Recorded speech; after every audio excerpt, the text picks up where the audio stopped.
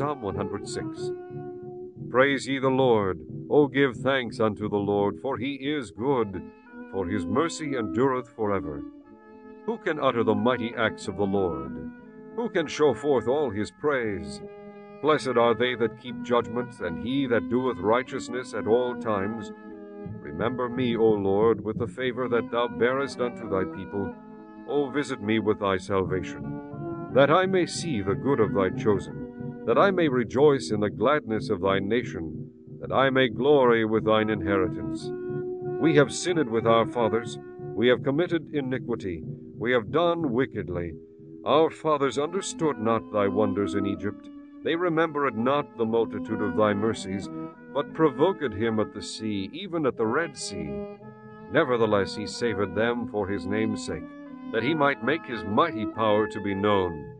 He rebuked the Red Sea also, and it was dried up. So he led them through the depths, as through the wilderness. And he saved them from the hand of him that hated them, and redeemed them from the hand of the enemy.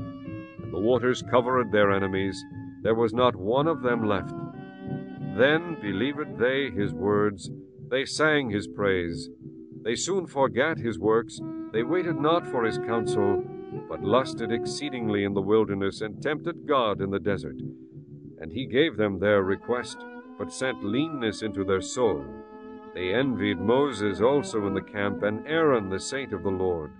The earth opened and swallowed up Dathan, and covered the company of Abiram. And a fire was kindled in their company, the flame burned up the wicked. They made a calf in Horeb, and worshipped the molten image.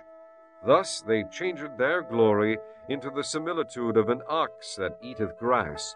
They forgat God their Savior, which had done great things in Egypt, wondrous works in the land of Ham, and terrible things by the Red Sea.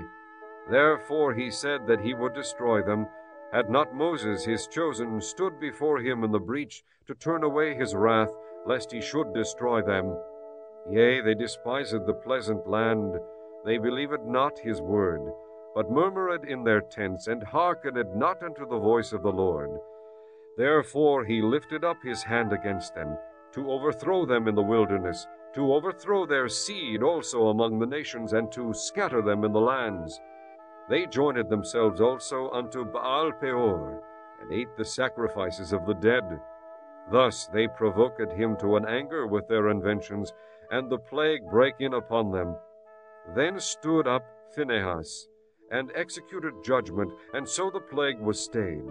And that was counted unto him for righteousness unto all generations forevermore. They angered him also at the waters of strife, so that it went ill with Moses for their sakes. Because they provoked his spirit, so that he spake unadvisedly with his lips. They did not destroy the nations concerning whom the Lord commanded them, but were mingled among the heathen, and learned their works, and they served their idols, which were a snare unto them.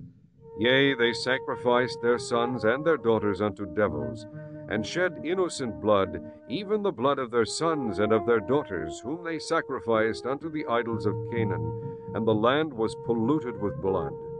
Thus were they defiled with their own works, and went a-whoring with their own inventions. Therefore was the wrath of the Lord kindled against his people, insomuch that he abhorred his own inheritance. And he gave them into the hand of the heathen, and they that hated them ruled over them. Their enemies also oppressed them, and they were brought into subjection under their hand.